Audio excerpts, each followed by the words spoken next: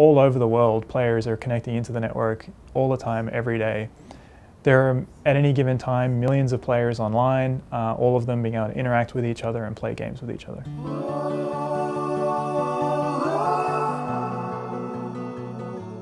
I'm the Director of Engineering for Battle.net, which is the online platform for Blizzard Entertainment. It was one of the very first gaming networks where you could actually play with large numbers of players who weren't in the same room as you were.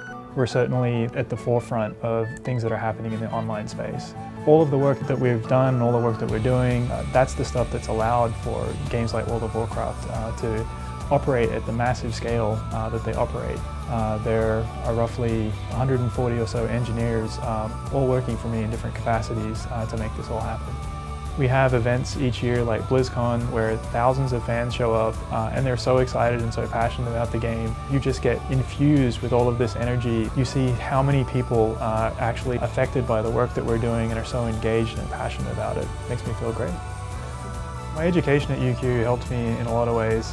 One of them was providing all the fundamentals. I'd always been working on video games as a hobby, and it was the new languages and techniques and algorithms and things that I was learning when I was at UQ that really allowed me to start making real video games. It's so important in this industry not just to have those fundamentals, but be able to adapt to everything that's changing. Even the core languages that we use to build so much of our stuff are constantly evolving, and you have to keep learning and keep up to date with all of these things that are happening. Otherwise, you lose your edge to some extent. My advice to people who would want to work in this industry, or any industry for that matter, is find what you're passionate about and then develop the skills and the learnings that allow you to be successful at whatever that is.